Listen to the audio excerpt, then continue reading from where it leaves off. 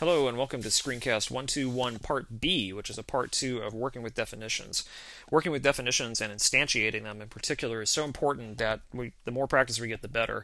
And so we're going to practice a little bit with this with an example that's not in your textbook, that's not even based on numbers, but on geometry, and that's the definition of a polygon. So a polygon is something you probably know what it is. It'd be a good idea before you read this definition I'm going to show you to just take a second, pause the video, and draw some examples of what you think a polygon is.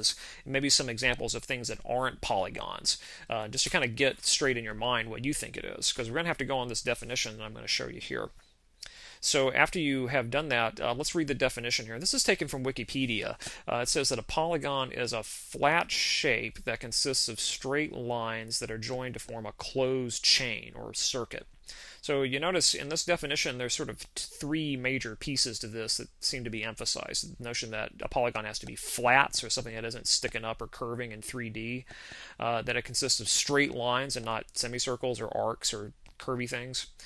And then this last one, closed chain. Now, flat shape and straight lines are pretty straightforward. We don't really necessarily need definitions for that, but closed chain, you might wonder quite legitimately, what is a closed chain? It's kind of hard to move forward with this definition until we understand what that is. And this happens all the time in mathematical definitions.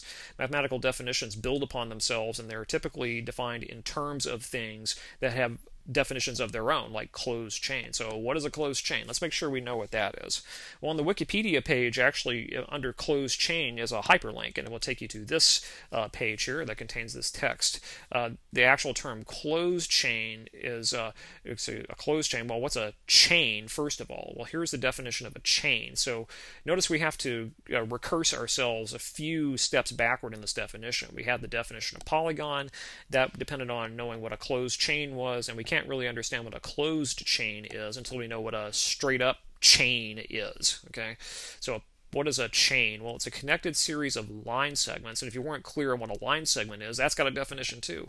So it's a connected series of line segments, period. So let's instantiate that definition up here at the top of the slide. So what does a chain look like? Well, it's a connected series of line segments. So something like this would be considered a chain, or one line segment would be considered a chain, or a couple that kind of do like this would be considered a chain, but something like this would not be, like two line segments that are sort of separated from each other, not connected. That's the word connected there is really important in that definition. So these are chains, this isn't. That's instantiating the definition. Now that I think if you're clear on what a chain is, let's talk about what a closed chain is. Well, it's a chain in which the first vertex coincides with the last one. Okay, so actually none of these guys we drew here would be considered closed chains because the first vertex does not connect with the last one. Okay, so here's what a closed chain might look like.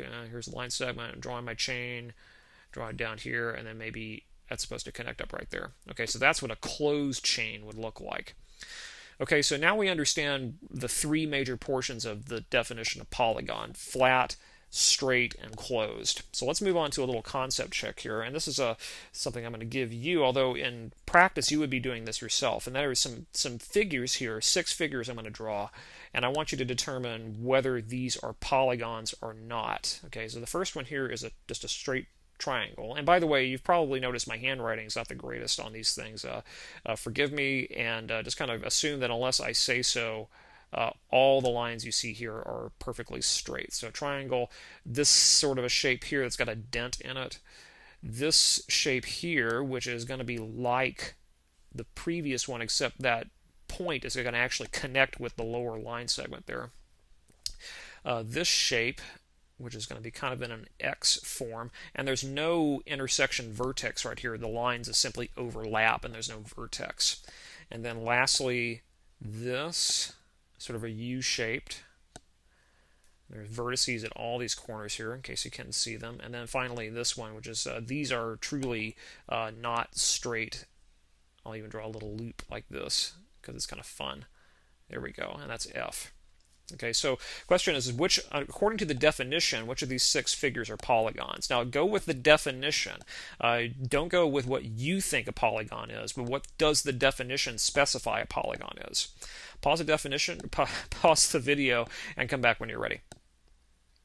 Okay, so you might be surprised that all of the first 4 are polygons, but neither of the last two are polygons. Some of these are surprising and some aren't, but there are some surprises in here for sure. Let's look at the first four. Well, I think it's pretty clear that the triangle one is a polygon, but the question is why? How do we know it's a polygon?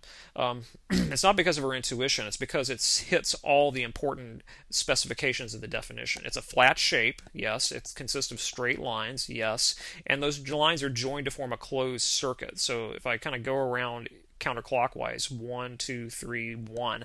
The last vertex is connected to the first one. That makes it a closed chain according to our other definition. So that's a polygon. So is this one. Even though it's got kind of a dent, you might have been wondering, does the dent disqualify from being a polygon? Well, not this time. It's not what we would call a convex or regular polygon. Is it a flat shape? Yes. Does it consist of straight lines? Yeah. Is it a closed chain or circuit? Yeah. It can kind of go around in order like this. And I end up, the last vertex is connected to the first one. Even this one is considered a polygon. Is it flat? Yes. Is it straight? Yes. Does it form a closed chain? Yes. 1, 2, 3, 4, 5, 3, 1.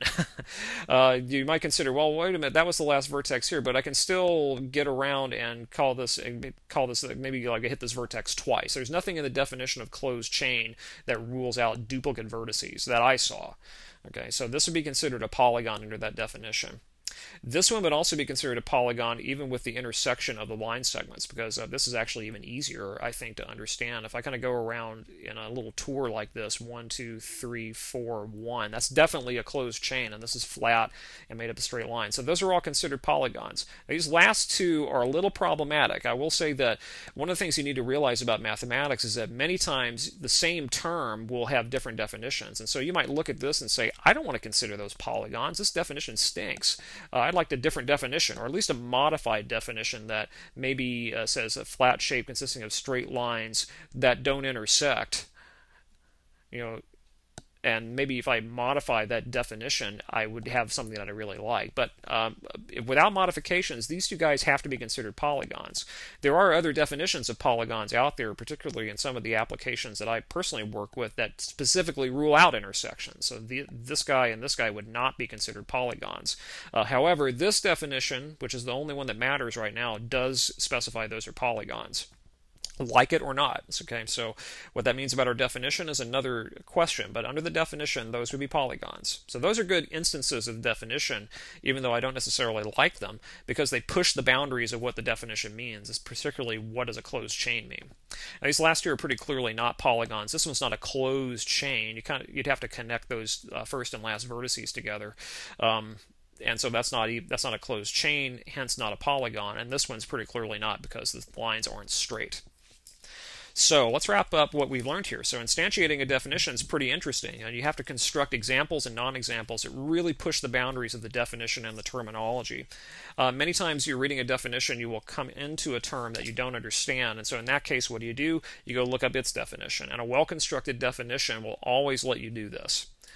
And what you want to look out for are extreme examples and non-examples that really do push the boundaries and help you understand the object that you are working with.